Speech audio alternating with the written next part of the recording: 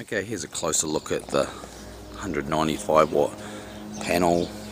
This is today as I'm going to be doing the modification of this to improve it. You can clearly see the puncher damage there.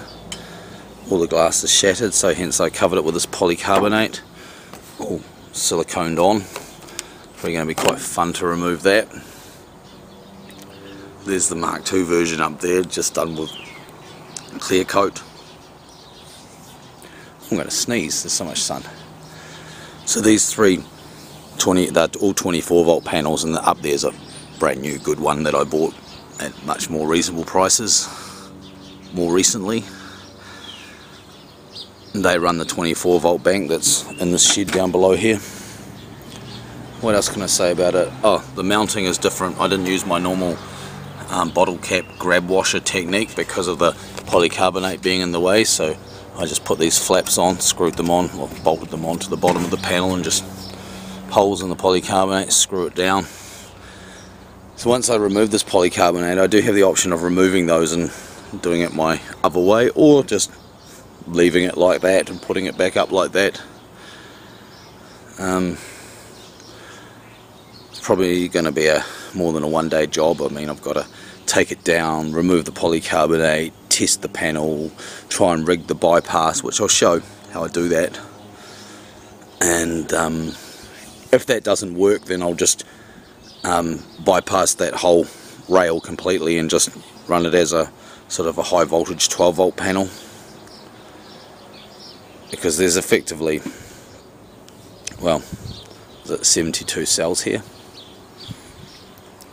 which is essentially 3 strings of 24. Does that work out? 48? Yeah, that works out. 3 strings of 24. So you got 3 lots of 12 volt sort of thing. And the bypass diodes in between each string.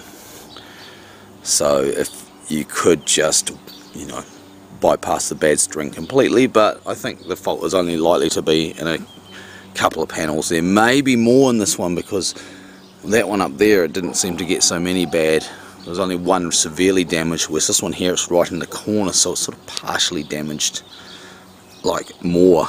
So we'll see, we'll see.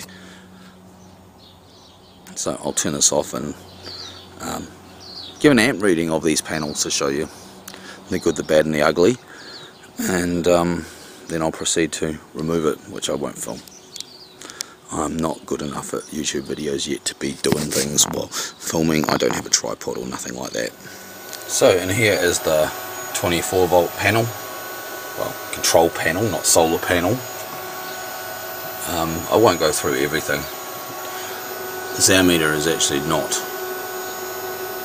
obviously reading microamperes, it's reading amps actually. The numbers are correct if you scale them down by 10 and then call them amps, so we're getting on to about 7.5 amps at the moment coming through here. But let's check out the dispersion. Okay, now this here is showing the good panel up at the back, the angled one. So, you know, 4 amps, that's getting up to its almost maximum output, so that one's doing pretty well. As you'd expect, there's nothing wrong with it. So, and then we have the middle panel. It's not at the best angle for the sun at the moment, it'll come better in the summer, but as you can see, that's putting out a good, you know, up to 2 amps, kind of, or getting up there towards 2 amps, so that's doing alright. And this wire here is the one we're going to be working on today, and as you can see, that's putting out a percent 0.5 amps, which is absolutely shocking really. The sun's well on it now, and I'm sure we can do better once we deal with it.